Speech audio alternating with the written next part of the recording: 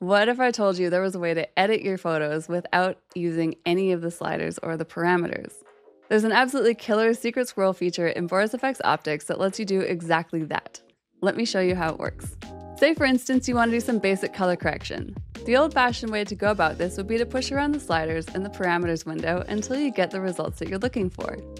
This works great, we all know it well, works for years, we love it. But I'd like to show you a different way of working with a tool called variations. When you click on a parameter in the optics interface, variations will generate up to 100 visual variants for you to choose from, allowing you to work on site as opposed to feeling your way around with the buttons and dials.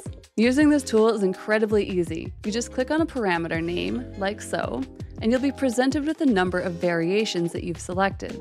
There's two options for controlling your variations. This number here determines how many variations will be generated.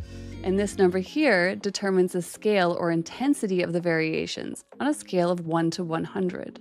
As you can see here, a value of 10 means all the variations will be limited to a range of 10% from the original, with the results being nice and subtle.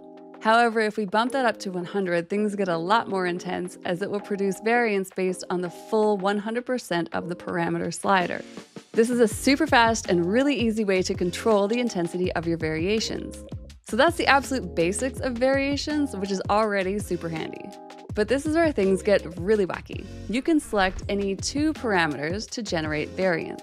With the two parameters selected, you'll be presented with more than 10 times more variants to choose from.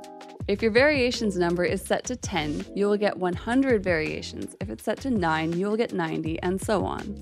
When you click on a variation, it will generate a new batch and repopulate the grid with updated variants based on your selection. You're also free to adjust any of the other parameter sliders whilst you have these two variations selected to really diversify what you're seeing. This will also automatically update every single adjustment you make in the parameters. Once you find one that you like, you can save this preset by clicking on this little piece of paper and giving it a new name. It will show up in your current category alphabetically and in your custom tab. So why is this so awesome, and why has it got all of us so excited over at HQ?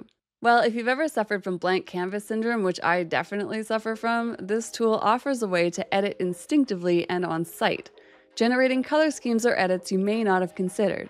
It really is a little bit like hitting the I'm feeling lucky button and seeing your images in a new light. We were messing around and tinkering with the variations the other day on a call, and the color schemes this tool cooked up in minutes was absolutely incredible.